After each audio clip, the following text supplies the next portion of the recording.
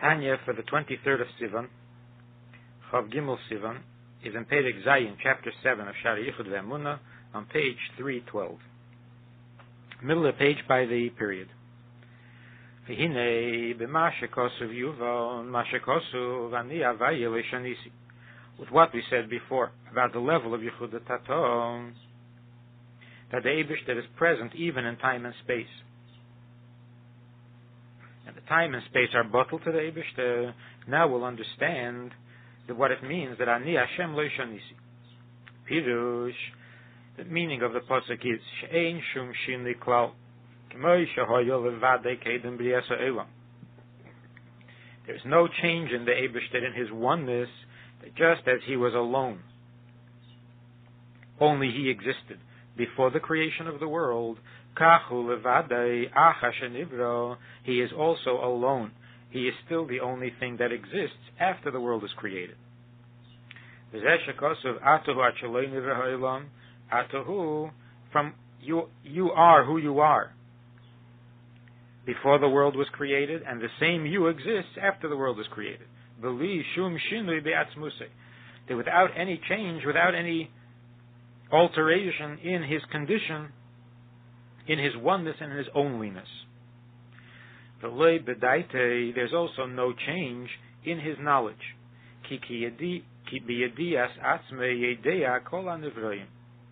Because it's through knowing himself that he knows all of creation.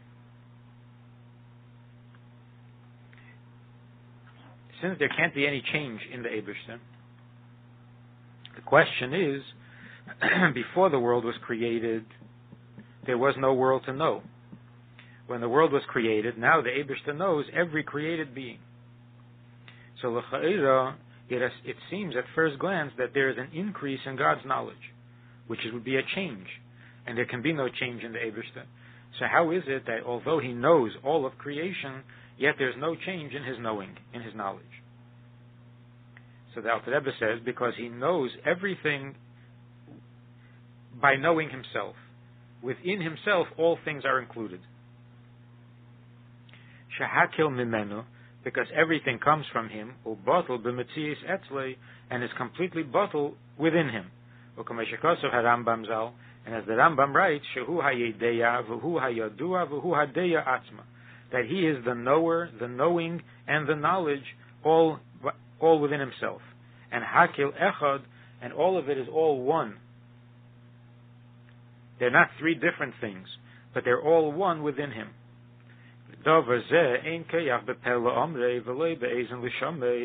And this is something the mouth can't describe and the ear can't hear it. And it's not within our ability to recognize this clearly. Because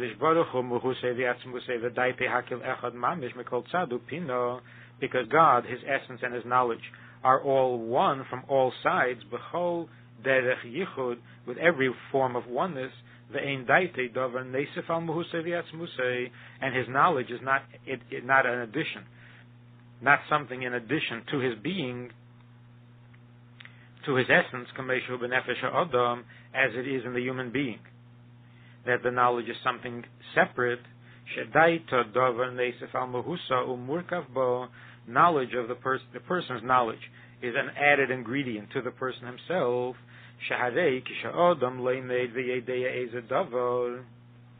Because when a person learns and understands something,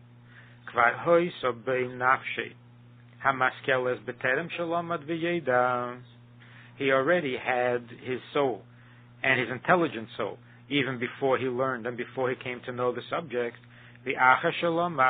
And after he learns the subject, and he knows it, he has an added knowledge in his nefesh. And the same is true day by day. That yamim yedaberu v'reiv shanim yediyu chachma, that the days bring intelligence, add wisdom.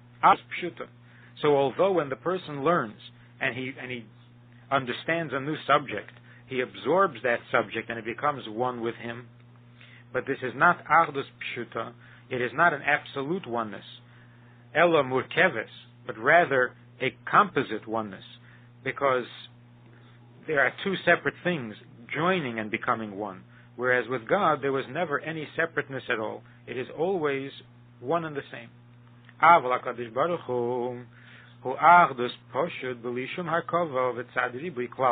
God is absolute oneness without composition, without any parts at all.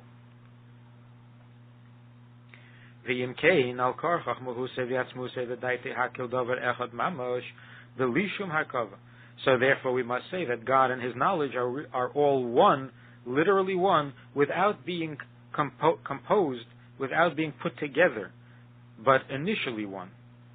And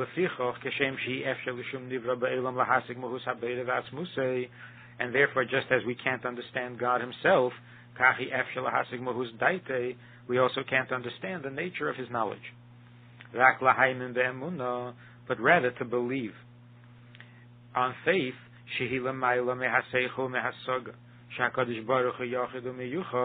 that we know that God's knowledge is beyond our knowing, because God is one and united. He and His knowledge all are one. And in knowing Himself, He knows all that exists from the highest to the lowest levels,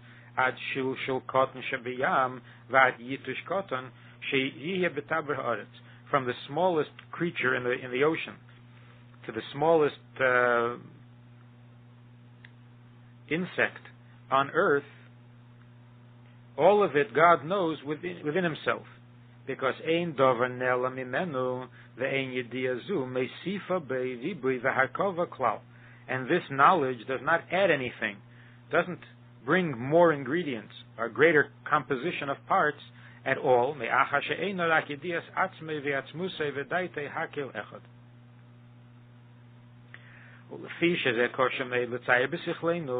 And because this is very difficult for us to conceptualize. That's why the Novi says, as the heavens are higher than the earth, in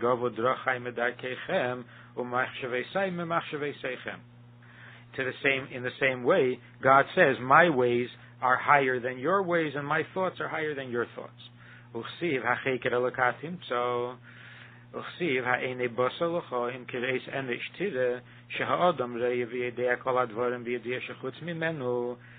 Navi says, will you be able to see God the way you see other things?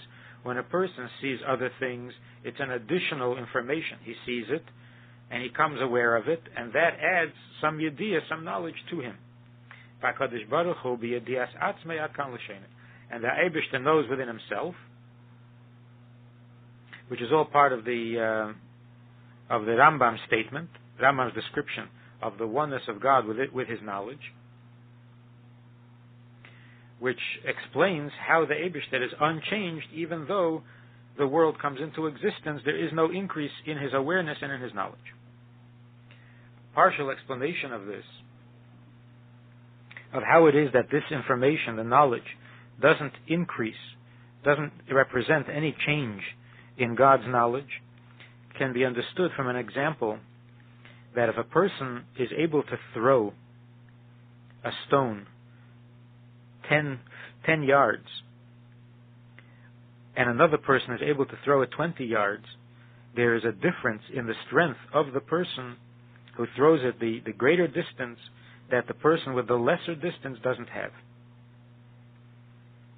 Because every yard is an entity, and if you can throw the stone 1 yard, that's one ability, one fraction of the ability. If you can throw it 2 yards, 2 feet, then it's another part, another section, another additional substance, which the space is, that this person can cover, that the other person may not be able to cover. So when we say that there are 2 people and one can throw a shorter distance, one can throw a further distance, there is an addition. There's something that the person who can throw the longer distance has that the shorter distance doesn't have. Same also in terms of the size of the rock. if he can throw a smaller rock or a larger rock, there's obviously a difference in the person's strength. Qualitative difference. Whereas, if a person throws a stone and he's able to throw it for 2 yards, but he can throw it to the east, to the west, to the north, and to the south. Here we don't say that he has 4 abilities, or that there are 4 aspects to his ability. That he can throw it not only to the east, he can also throw it to the west. Because it doesn't matter which way he throws it. It's the same strength and the same talent. So why is that? That's because the direction of the throw doesn't represent an element within the strength of the person. A person's ability to throw 2 yards automatically includes within itself 2 yards in any direction, because all the directions are equal in this sense. It is not harder to throw to one direction or the other. So the fact that he can throw in all 4 directions doesn't represent 4 talents, 4 abilities. It's the same ability. Whereas if he could throw it not only 2 yards, but 4 yards, that would be an additional ability.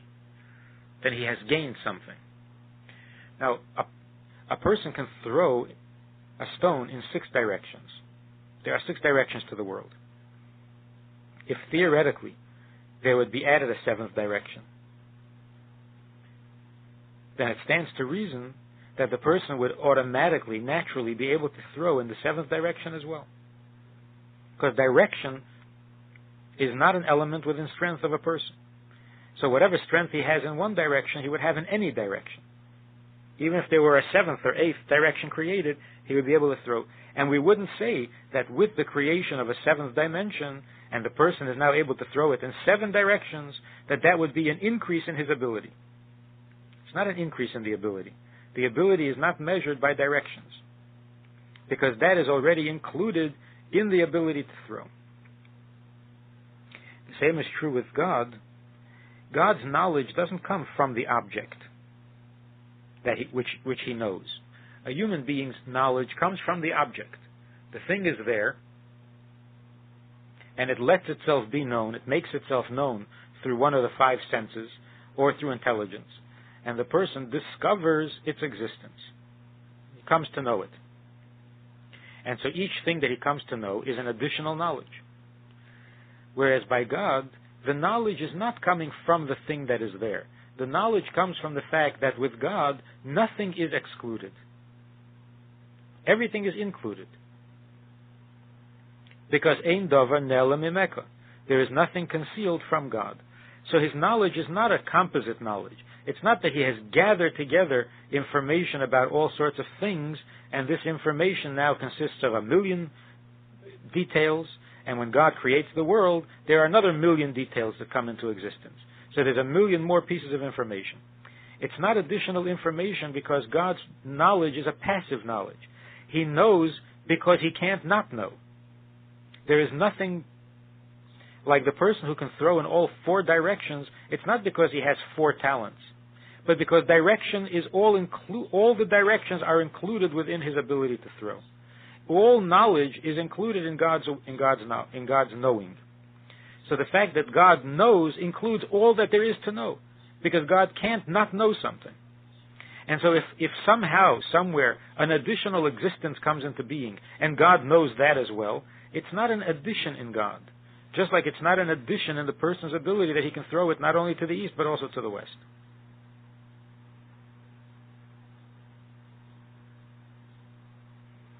Or in different words, by the human being, the knowledge comes from the object. So the object of his knowledge, the subject, is something separate from the person himself. And then the knowledge, the knowing, not the subject, but the knowing, the act of knowing, is also an active one. So it too is something separate from the subject and separate from the knower. Whereas with God, the knowing is passive, because it comes from himself, not from the object. So the object is not a separate entity. The knowing is not a separate entity. It is all one with the knower, with God himself.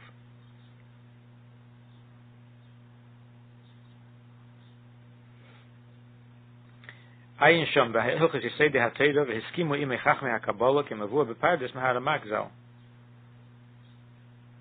In the Hayom Yom for the 23rd of Sivan, the Rebbe writes that Meine Azmur La'amur, my grandfather's answer to my father, B'Yechidus Cherev Tov Reish Lamed Hei, in Yechidus, in the winter of 1874-75. The Zayda said to the father, Hayetzer Hara Nikra Nefesh HaBahamis. The Yetzer Hara is also called the animal soul. Lo mipnei shu behema dafken, ki lepa'amim hu shual pikach shebachayis. When we call the animal soul animal, we don't necessarily mean dumb, because sometimes the animal soul is as clever as the fox. So that you need to be very smart to understand its cunning.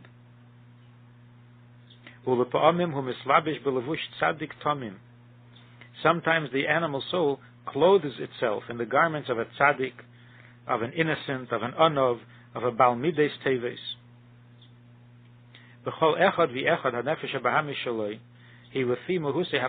In each person, the animal soul is consistent with the person himself.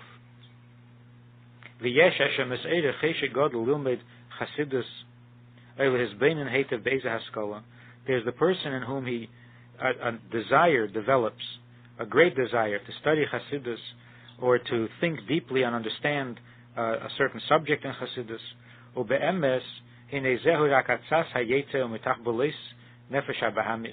And in fact, this could be a trick of the Yetzer Hara, of the animal soul, to prevent him from davening properly or other such activity. In other words, the animal soul could suggest to an individual something that would seem highly desirable for another person, but is inappropriate for him.